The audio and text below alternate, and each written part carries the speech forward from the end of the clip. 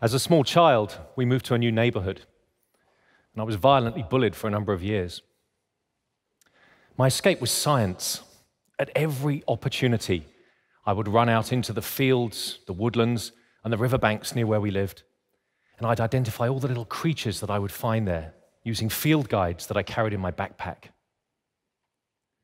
My childhood hero was Jacques Cousteau, a scientist himself, and every week I would watch his TV show and marvel at how he discovered new life beneath the ocean waves.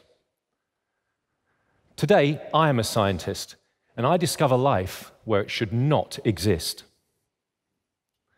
My work has taken me from the icy polar deserts of Antarctica to boiling hot springs on the roof of the world in Tibet, and to pink soda lakes where the water is 10 times more salty than the ocean. The vivid colors you see are caused by extremophiles. These are tiny microorganisms that are adapted to living under harsh environmental conditions. I've spent many years working in Antarctica in a place called the McMurdo Dry Valleys. This is the coldest, driest desert on the planet. And when I first went there, my boss told me, "You're crazy, you'll never find any life there. What are you doing?" I landed, got out of the helicopter and put my feet on the ground, and the first thing that happened was I kicked over a small white rock. It was a piece of quartz.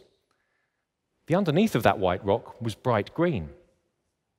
Immediately, my curiosity was aroused. I got out my trusty geological hammer, and I tapped a piece of sandstone, and then a piece of granite, and they too were green.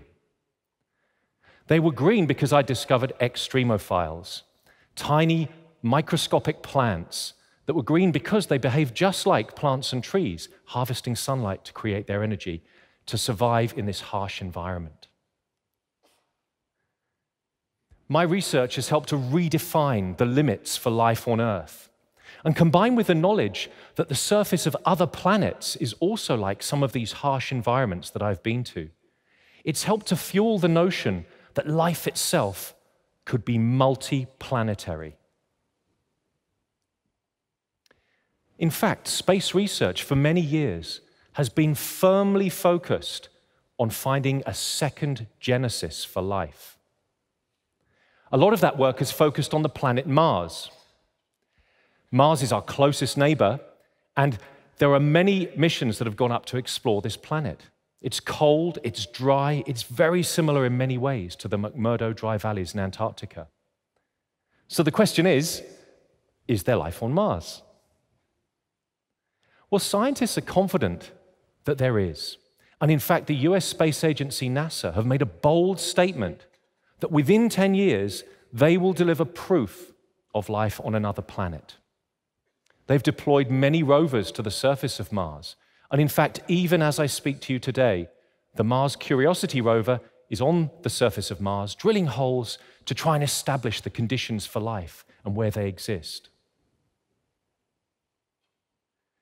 So it does seem likely then that our first encounter with aliens is not going to be with little green people. It's actually going to be with little green microbes. But there's a problem. Because microbes, as well as living in extreme places, also cause disease, not just in humans, but also in animals and plants. And so as we start to explore other planets and bring samples of microbes from other planets to Earth and send astronauts to explore those planets themselves, we'll need to have a much more amped up biosecurity. So if you think airport security now is bad, just think what it's going to be like in the future. So the prospect of finding aliens, it's a bit of a freaky concept. Even little microbial aliens is tough to get your head around. But I'm here to tell you that the situation is about to get a whole lot more complicated. And that's because of this. NASA's space telescope Kepler is up there in the heavens, and it's discovered already thousands of Earth-like planets orbiting other stars.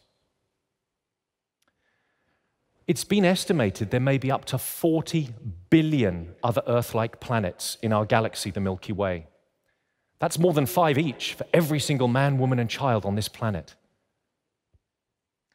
So finding alien life is no longer a question of science fiction.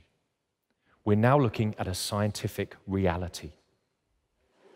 I thought you'd like that. Beyond this, though, beyond science, how are we going to feel about the discovery of alien life? For me, I grew up in a church school in a fairly religious environment, but I'm a scientist, so I've always been fascinated at the interplay between faith and science. Would the discovery of alien life sway faith? I think not. You can think of examples in our past where science has made incredible discoveries that have not affected people's faith. Copernicus, upon resolving that the Earth was not the center of the universe, but rather revolved around our star, the sun, and was part of a wider solar system, did not shake faith. Charles Darwin's theory of evolution by natural selection did not shake faith. And so it seems to me very unlikely that faith will be negatively impacted by the discovery of alien life unless there is a fundamental change in our sense of purpose as human beings. And what's very interesting is that many churches have shown a remarkable enthusiasm to embrace the idea of alien life. The Catholic Church has willingly admitted that there may be other planets out there that support life. And in an encyclical, which is an official papal announcement, Pope Francis has said that he would be very happy to baptize an alien. It's true, by the way, yes. This is a far cry from the church of old. In the 16th century, another Catholic, Giordano Bruno, who was a friar in Italy, was burned alive at the stake for daring to suggest there might be other Earths up there in the heavens. We can also, too, probably learn some very useful lessons from our own history.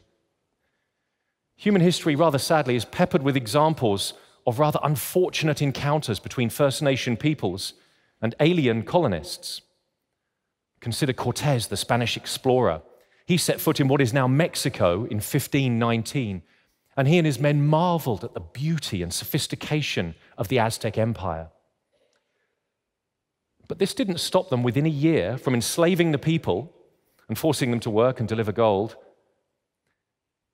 and from, albeit inadvertently, introducing diseases such as smallpox, which wiped out nearly 5 million people within a year of his landing. But that's not the worst thing to befall the Aztecs, because within one generation, forced into breeding and religious conversion had caused fundamental changes to the genetic makeup, the physical appearance, and the culture of the Aztecs. And essentially, they had ceased to exist. And so, as we move forward with the scientific knowledge that we are going to encounter alien life, we need to ask ourselves a question. As we become part of an interstellar civilization, are we going to be the colonists or the Aztecs? Thank you.